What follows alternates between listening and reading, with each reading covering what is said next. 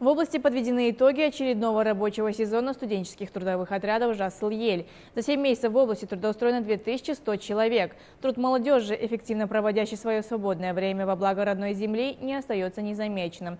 Лучшие работники и рабочие группы, активно проявившие себя, были награждены. Жасыл Ел в Жамбылской области проводит систематичную работу с 2005 года. Главная цель программы – это формирование у молодежи патриотизма к родине и бережного отношения к богатствам родного края путем улучшения экологической ситуации в области. Основной состав составляют студенты. Среди них есть и поколение НИТ, которые работают по 8 часов в день. Их заработная плата от 42 500 до 60 тысяч тенге.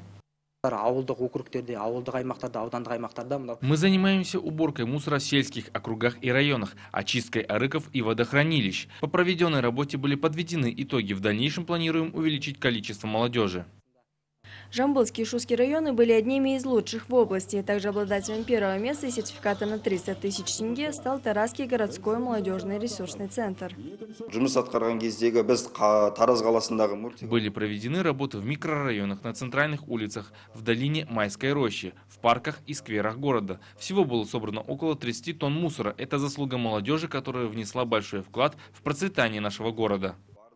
Также специалистов наградили по номинациям «Лучший солдат», «Лучший командир», «Умелый солдат» и вручили ценные подарки. Асмиран Рузбаева, Руслан Саныбай, Жамбыл Ньюс.